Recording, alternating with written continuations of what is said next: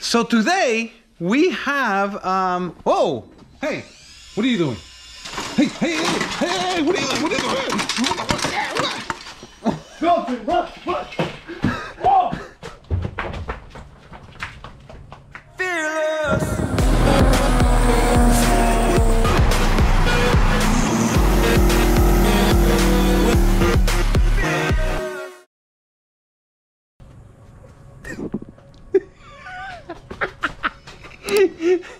So this is why we don't get no work done. A 2-hour job. No, I left my cell phone. Oh, you gotta go? Run! What'd you cell phone? Yo, that went totally not as planned. It was not supposed to make that much of a mess. Why don't you take off the fuel lines from your freaking harness thing? No. So every time JP comes over here, a 2-hour job takes us the whole day. Now you know why. We're in the house. Where'd my hat go? Hat? You didn't have no hat. Yeah. Nicole says I gotta keep this on my head to get the sun off of it because I'm bald. It's too shiny. Do I have dots? No dots, right? It's shiny. So it's working. Yeah. So every time JP has like a turbo build, like a big build, something with a lot of horsepower, we do it together. He says I got more experience. No. I think 2 brains are better than 1. So we do it together. What if the brains that we're talking about are smaller than normal people's brains? Then we make one. So brain. we make 1 brain. Yeah. That's why it comes out better with when we. Want to show them how we make the brain? No. So we built the motor and we're gonna film it, and I'm taking you guys along the ride. All right, so a little peek over here. JP is doing the Chinese. You having fun? Yes. I love cleaning. Cleaning is my favorite. And what are you doing? I'm supervising.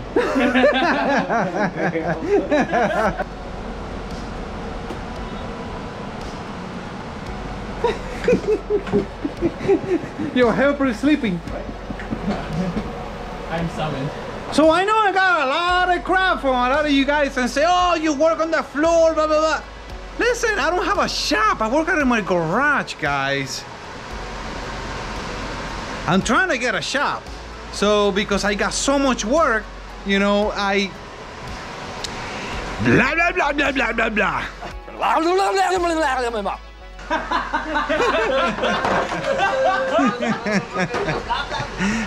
I gotten a lot of crap from a lot of you guys saying, oh, you work on the floor, you got a mess, blah, blah, blah. Listen, I don't have a shop.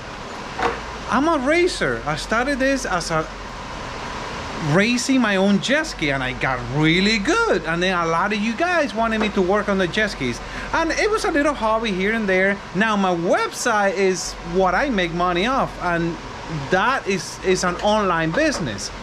So when it comes down to this, yes, we work on the floor because it's my garage. Now, I do have a lot of work, and I'm considering getting a shop. So as soon as I get a shop, you guys will know. So for now, what are we doing? We're working on the floor, baby. Why is it that you come over here? Because you're the man, baby. So I'm gonna say we just, it was a collective effort. yes, it was a collective effort. That's where we put our minds together. There we go. So we figure out why this got messed up. So the whole thing overheated, and a good guess is we checked this. I was gonna say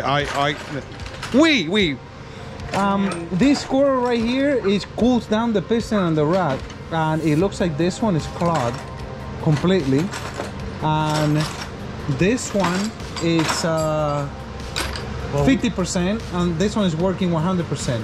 So if I have to guess, this was the cost of the failure of the rod.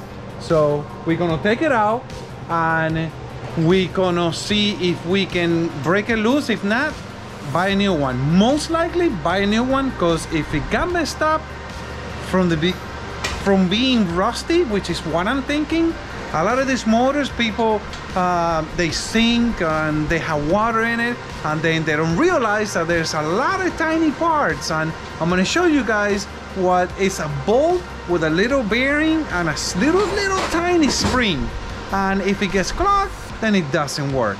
And the point of that is to cool the pistons and the rod. So we'll see. And if there's an expert there that says I'm wrong, I'm sorry, but that's what I say. So this is how it works. The oil comes through here. The whole bolt, this goes in the block like this.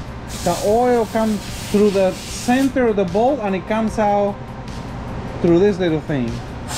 So if we look at the bolt, it's hollow. It got a hole there and a hole here.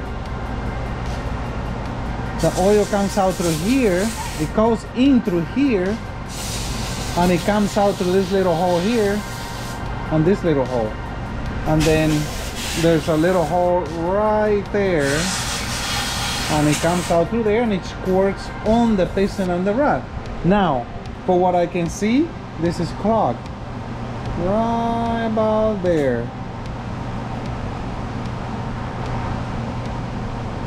And a lot of that have to do with using the wrong oil. A lot of people use the wrong oil.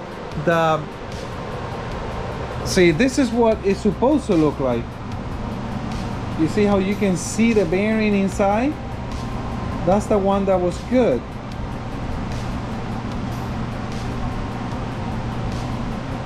Now this one, you can't see it. It's completely clogged.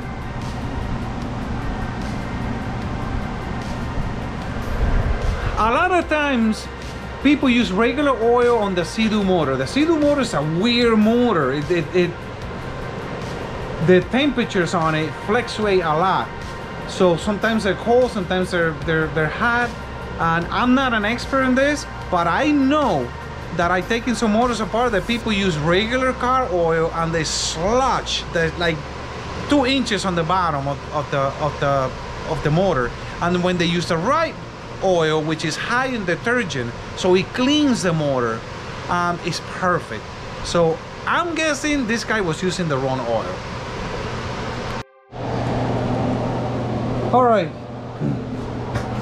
All right, so we put in 3 new ones. We don't want to take a chance. And hey, why are you laughing at me? So we put in 3 new ones. We don't want to take the chance, and hopefully that will fix the problem. So we'll see.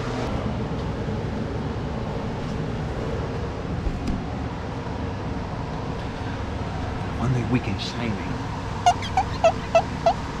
Yo, I shaved it this morning for you. There you go. How's that look? This is why we don't get nothing done. I'm working. I don't know what y'all are doing. Y'all are over here talking about all this science and fuel and detonation and... I'm teaching him. I'm teaching him that what happens when people use 87 octane gas on jet skis. You shouldn't do that because you detonating. GTI, a lot of people make the mistake on a GTI. A GTI is 10.5 to 1. No, or 10 to 1, 10.5, whatever it is. That's a lot of compression. And it's made for 93 premium fuel. So a lot of people say, oh, it's not supercharged, I can put 87 octane. No. You have a better chance doing that with the supercharged motor, not beating on it, than to do it with the NA motor. Right. Because it's a lot of compression. Motor is just less yep. So what you're doing is you're beating up your bearings. And a lot of times those NA motors, they don't have forged pistons. The pistons are weaker. So they're cast pistons.